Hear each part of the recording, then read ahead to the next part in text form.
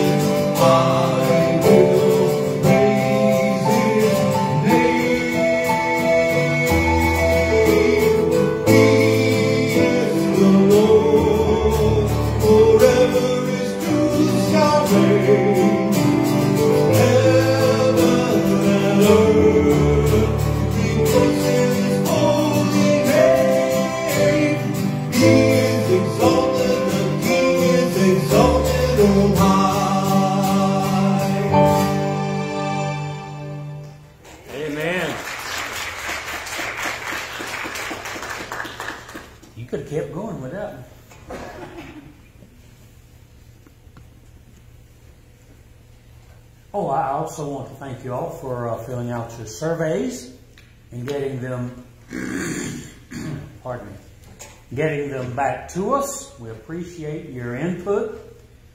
We wanted to be able to make an informed decision when decision time comes. Does everyone know what I'm talking about?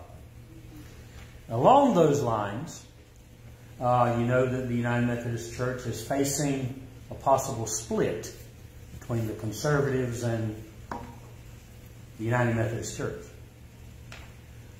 The new denomination has been named. The conservative denomination will be called the Global Methodist Church.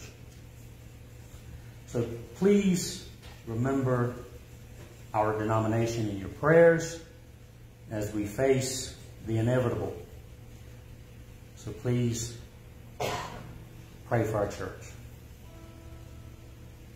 Are there any praise reports or prayer requests at this moment, at this time? Continue to remember me. Going through some tests, so remember me. Any others? J.J. Funderburg. J.J. Funderburg. J.J. Funderburg. Okay. And please speak up. I'm not as young as I used to be. My wife says I have selective hearing.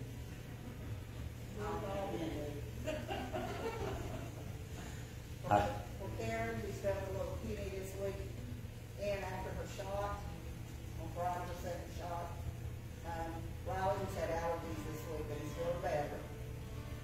For Brenda Purvette, who had good surgery for her continued healing. For Stan Baker, as he's home and needs therapy and for the prayer, he worries about him. For David and Jeannie, David's still in the hospital, and Jeannie's feeling puny too. And for Betty Dean, as she continues to rest with her back.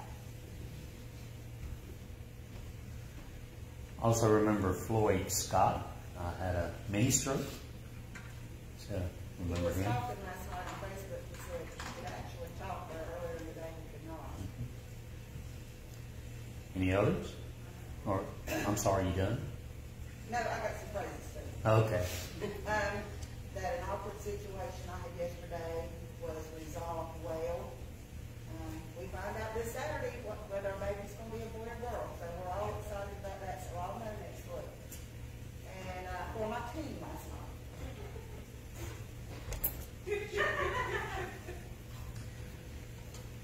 Moving right along.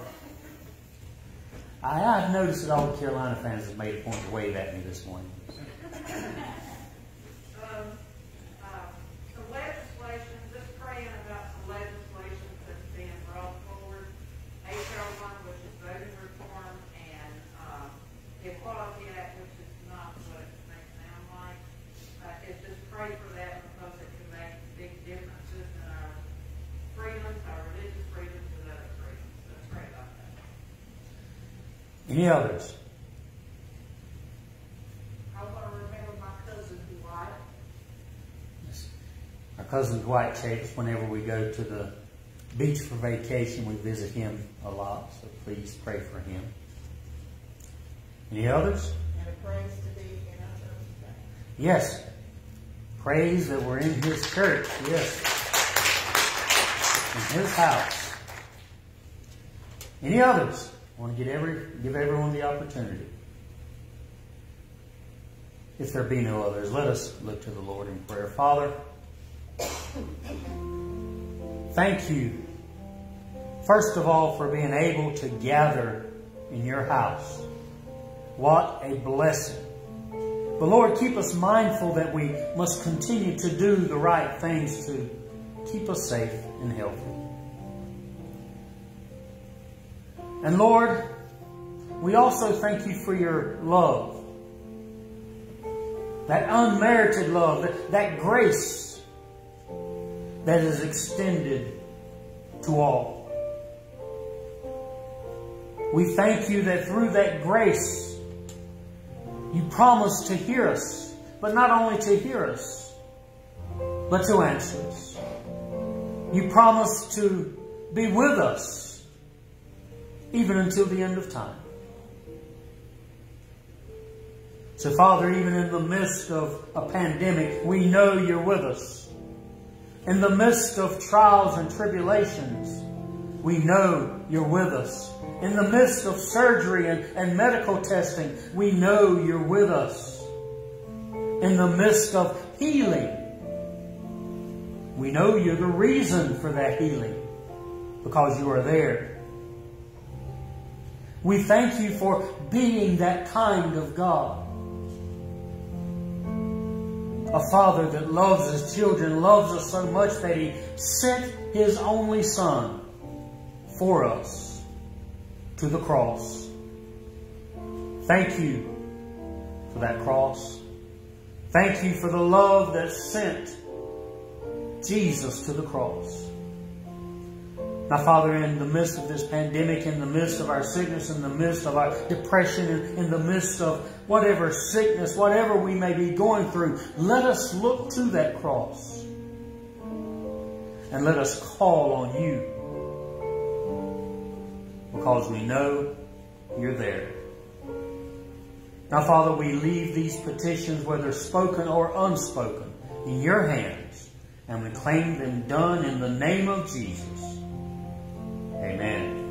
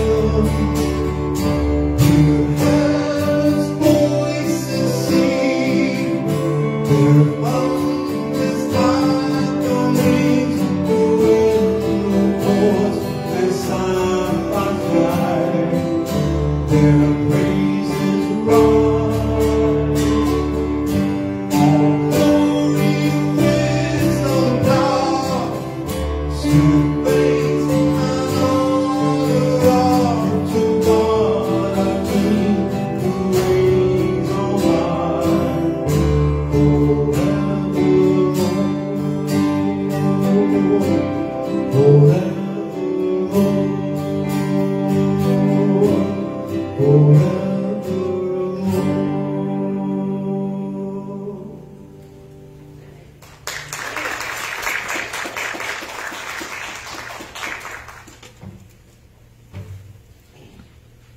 Beautiful, beautiful music. I thank God for these two up here.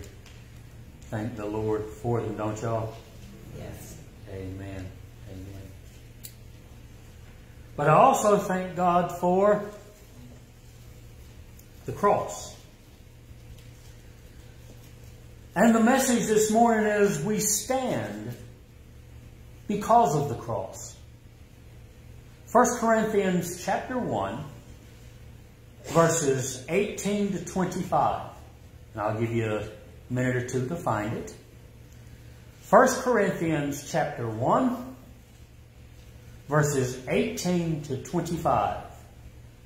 1 Corinthians 1, 18 to 25. And I will be reading from the New King James Version.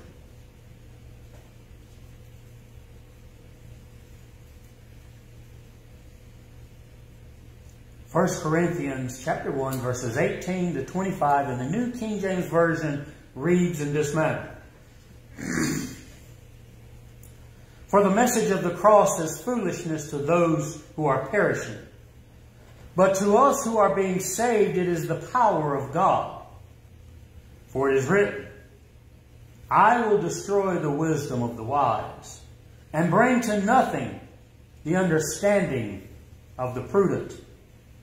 Where is the wise? Where is the scribe? Where is the disputer of this age? Has not God made foolish the wisdom of this world? For since in the wisdom of God, the world through wisdom did not know God, it pleased God through the foolishness of the message preached to save those who believe. For Jews request a sign, and Greeks seek after wisdom. But we preach Christ crucified, to the Jews a stumbling block, and to the Greeks foolishness. But to those who are called, both Jews and Greeks, Christ the power of God and the wisdom of God. Because the foolishness of God is wiser than men, and the weakness of God is stronger than men. The Word of God for us, the people of God. Thanks be to God. I remember as a little boy, my grandfather was a Baptist preacher. And there would be some weekends that I would travel with him down to his church, New Hope Baptist Church, down in Bolton, North Carolina. Does anyone know where that is? Eastern part of the state. And I remember hearing him preach many messages. But my favorite messages that he would preach, and my favorite messages still to this day, are the messages of the cross. I remember how he would tell us just how much God loved us. That He loved us so much that He sent His only Son to die the death of the cross. How He was beaten and how He had to carry His own cross and how He was nailed to it. And how He said those final words, "It is finished." And my grandfather's name was Reverend Clarence Locklear, or as I called him, Papa. Now on those occasions, it was not Papa's reasoning powers or any eloquence on his part that touched me so deeply. Nor was it due to my own ability to rationalize and understand. Oh, and on a side note, last year, maybe a year before, one of my cousins out in Oklahoma said she found something. It was a binder smaller than this one, a small black binder, filled with my grandfather's sermons. And she said, "I have no use for it. Would you like to have it?" What do you think my answer was? Yes. Yes, and I have them in the parsonage office. I told her one day I'll preach one. But it wasn't any of this that caused me to be moved so deeply, but it was the power of love that this old but always new story releases whenever it's told. This love has touched and changed my life. You all have heard the story of how I was before Jesus. Now you see how I am after Jesus. I tell folks I weren't always a pastor. Had a wild side. But that love changed my life, and it has changed so many other lives. Has it changed yours?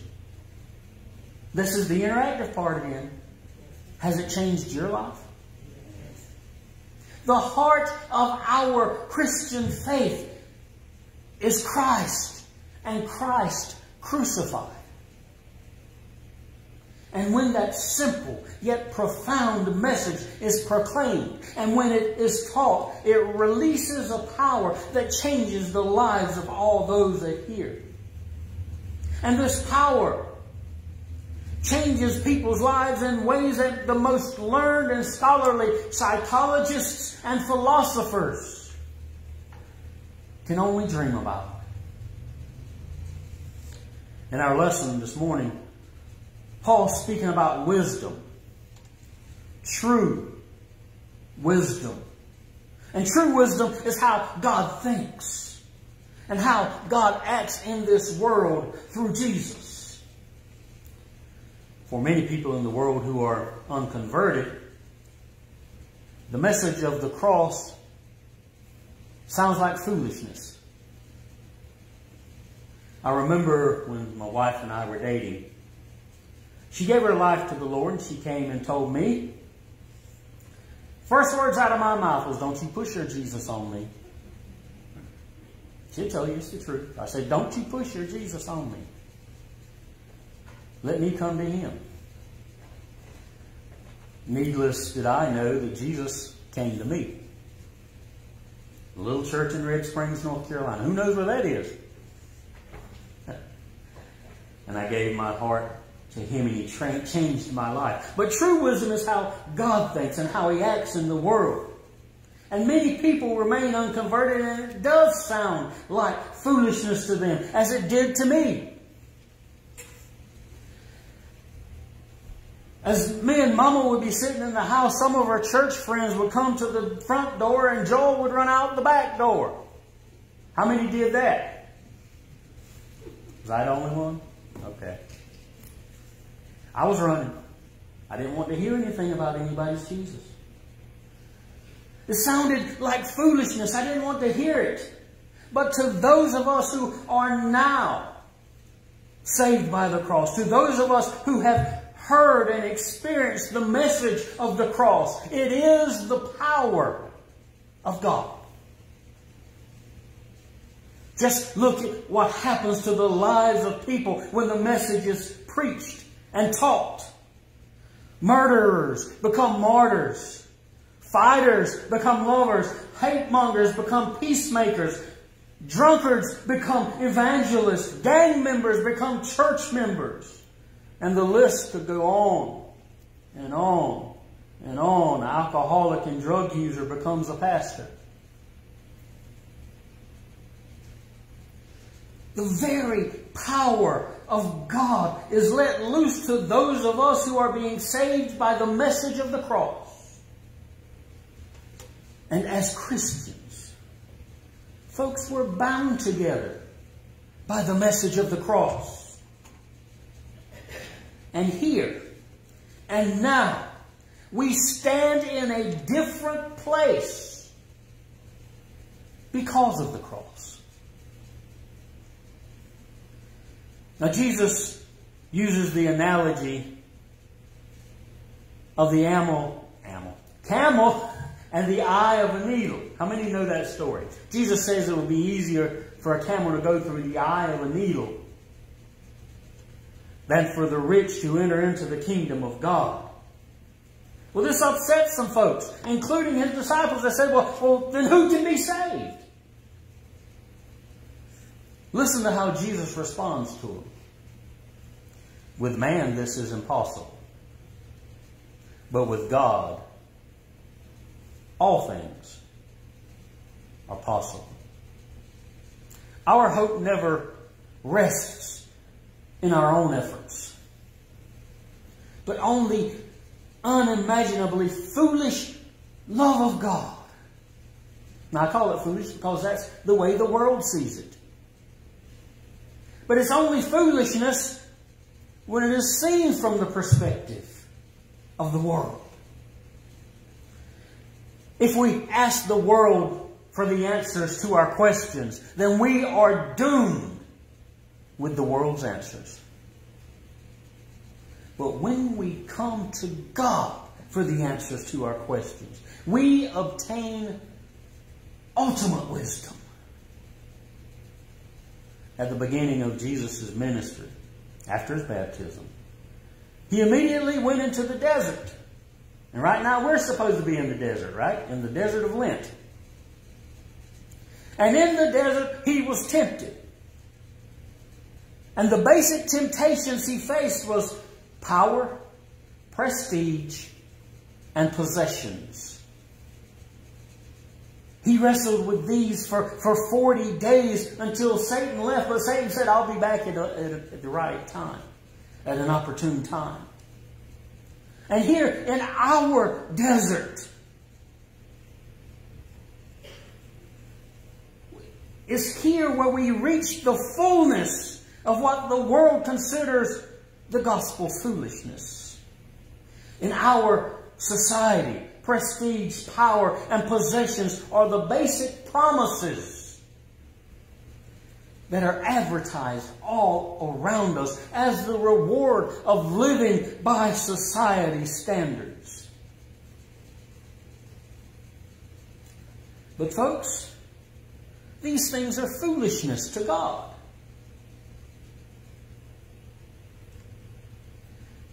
They're foolishness to those of us who have been changed and called by the power of God and by the message of the cross. There's no escaping the seriousness of Christianity.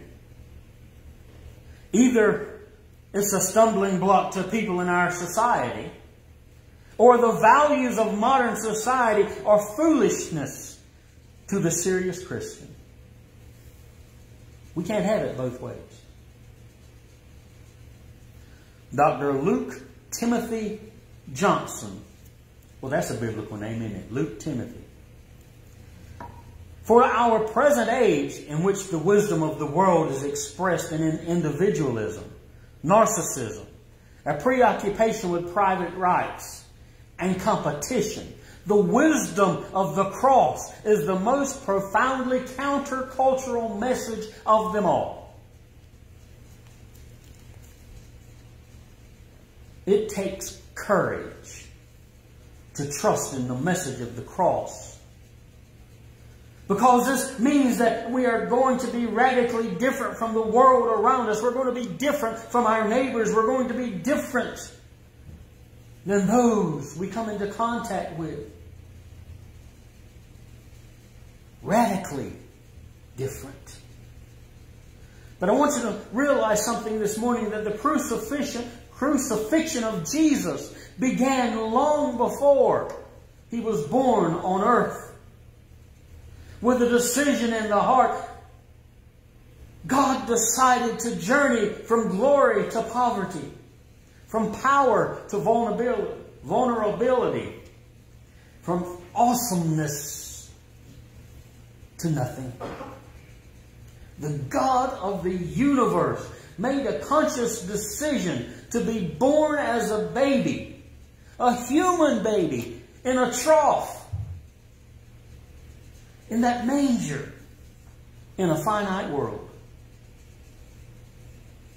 And as we marvel at this miracle of miracles, and as Paul was marveling at this miracle of miracles, he wrote to the Philippians in chapter 2,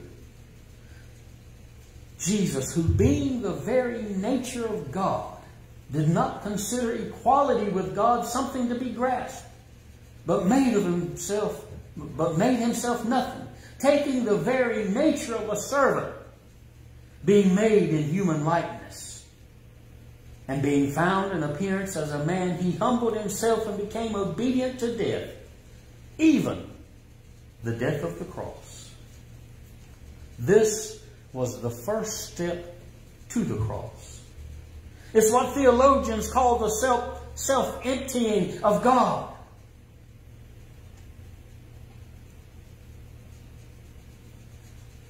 The message of the cross begins with God's willing and loving release of privilege and power. Some of the basic principles and values that our modern society place a high price tag on. Many do not understand the wisdom of God at work in this world through Christ Jesus. And what I'm about to say sounds very familiar for our day. In Jesus' day, the political powers were threatened by it. They held on to a different kind of wisdom, a worldly wisdom about what was true and right. It was built on power and control. Does that sound familiar?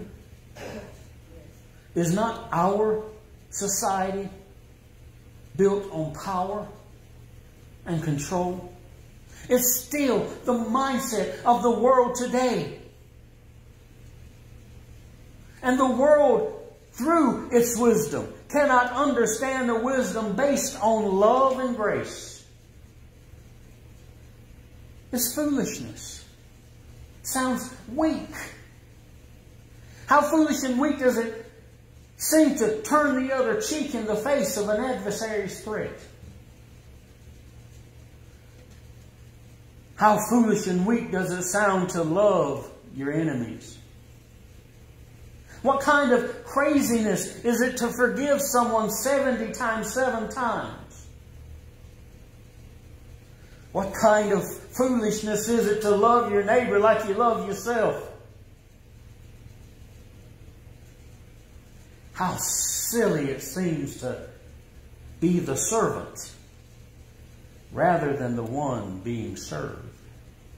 This is how the world sees it, and this is how they say and feel that it's foolishness. Somebody hits me, I'm hitting them back. Me be a servant? Watch somebody else's? Love my enemies? You don't know what they did to me. It's like foolishness to them. And why is it foolishness? Because it's not the way of the world. But folks, it is the way of Jesus Christ. When Jesus took our sins and nailed them on the cross, He took it upon Himself to let go of His privilege, His power, and His prestige in order to be identified with us. With human beings. As miserable as we are. As undeserving as we are. He wanted to identify with us.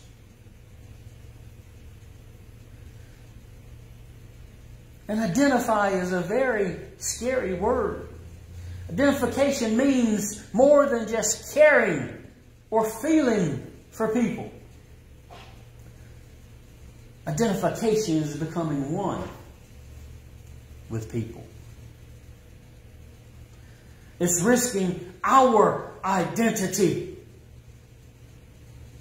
by sharing the identity of another. When the Nazis invaded Denmark in the Second World War, notices quickly went out in Copenhagen. And these notices ordered all the Jews to sew big yellow stars of David on their clothing so that everybody could see that they were Jews. Or as the Nazis thought, a former or a lower form of life. But there was a Christian that lived in Copenhagen who had a habit of riding in the parks every day. And the day after this notice went out, he still went on his ride. But there was one thing different. On his jacket, for everyone to see, was a large yellow Star of David.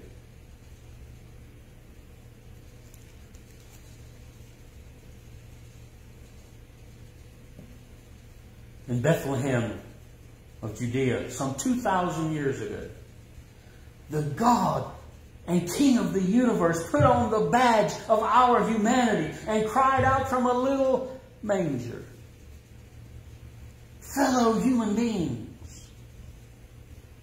He became one of us. He identified with us. And that great moment in history, God was passionately identifying himself with us.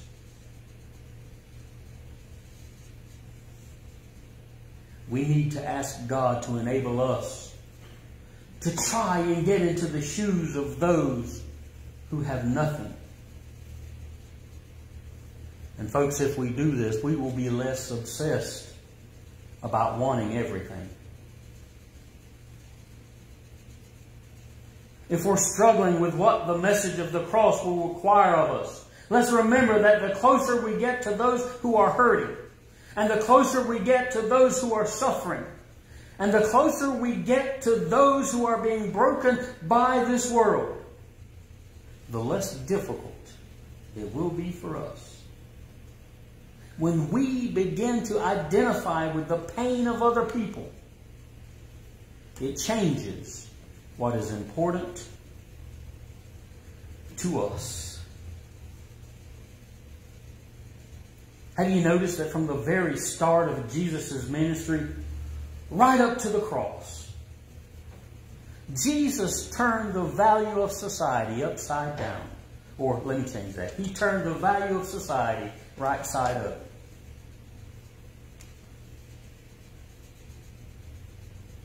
Because he became one with the least and the lowest of the world. He always saw things through different eyes.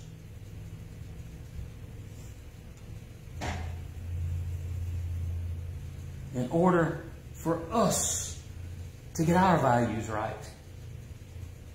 the wisdom of the world must be replaced by the powerful, life-saving message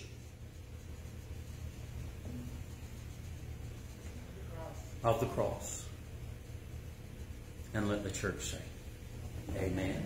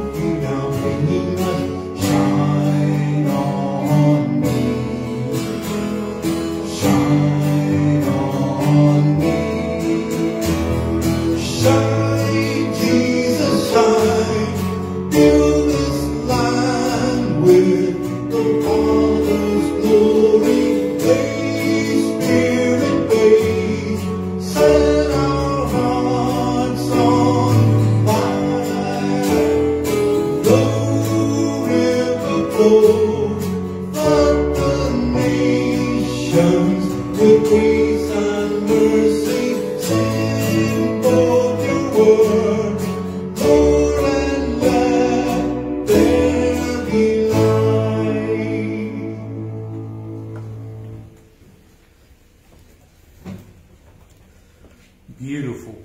music. Y'all gonna have to pick longer songs. We enjoy your singing and playing. Beautiful, beautiful. Again, thank you for joining us this morning, and those that are with us on Facebook. We continue to broadcast on Facebook. If you don't have a church home, you're welcome here with us. Let us now receive the benediction. May the God of grace and glory go with you as you follow this Lenten path, wherever it takes you and to whomever it takes you. May you go with the blessing of God the Father, God the Son, and God the Holy Spirit, both now and forever. Amen.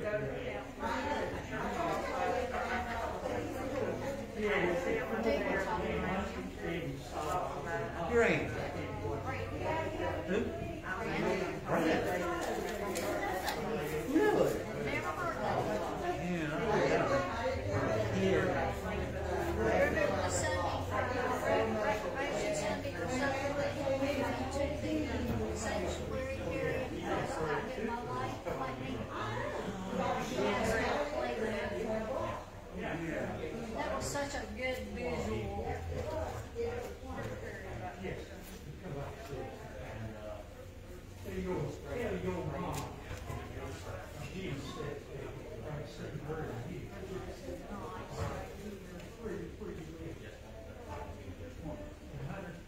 When do they come and clean it? So we're here on Sunday, they clean on Tuesday.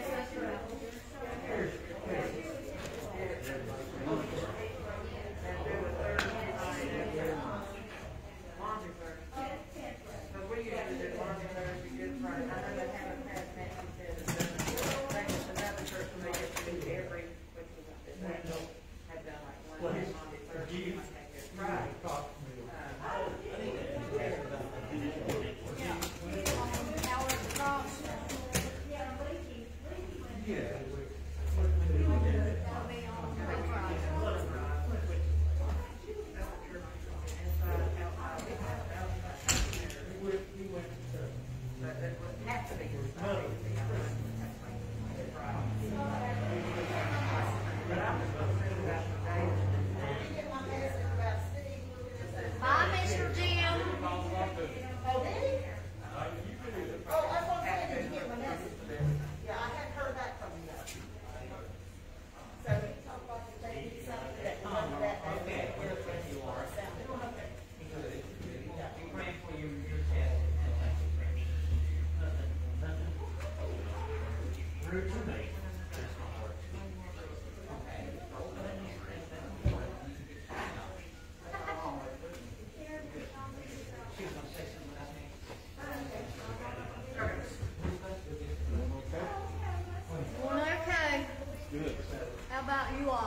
Have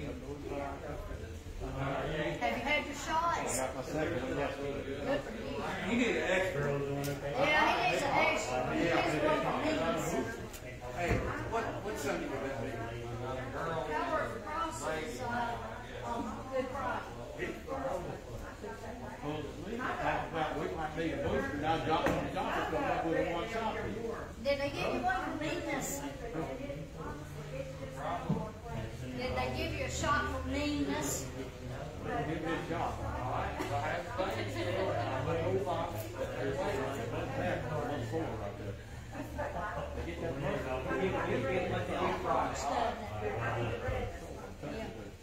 Wait, all Well, I'm glad you got it.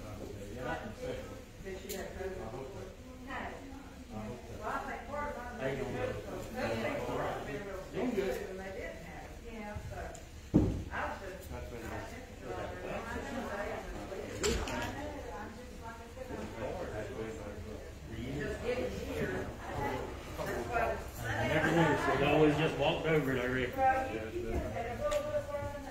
need to put these candles out. Now need to get the snuffles come out. I was getting ready to try to blow them out with this mask on.